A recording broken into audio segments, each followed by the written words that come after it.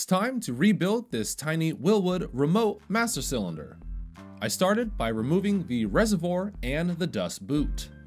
The guts of this master cylinder are held in place by this locking ring. Careful when you remove it because it will shoot out because it's spring-loaded. There's a washer, a clip, a rod, a spring, and a main plunger.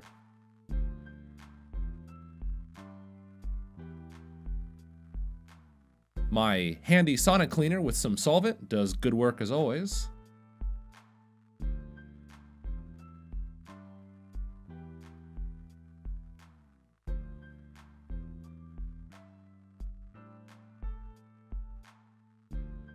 After the cleaning, check the bore for any damage like scratches or pitting. It needs to be nice and smooth in order to function properly. Now the rebuild kit. They're about 20 bucks off Wilwood's website. A quick double check to make sure it's the right bore size.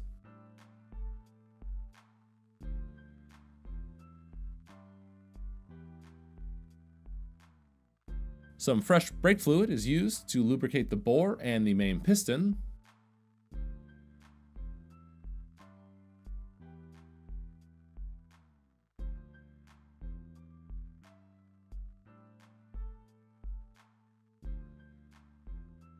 Some Aeroshell 33 grease is used on the pin and the bucket.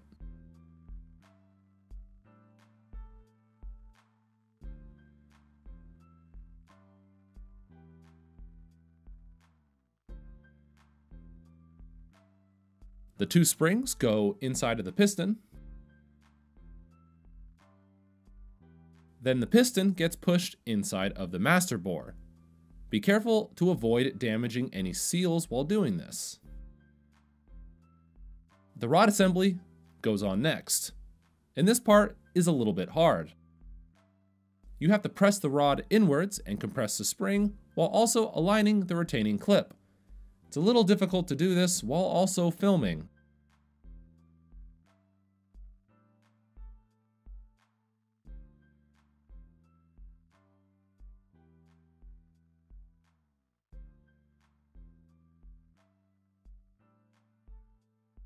The dust boot goes on, and that's it.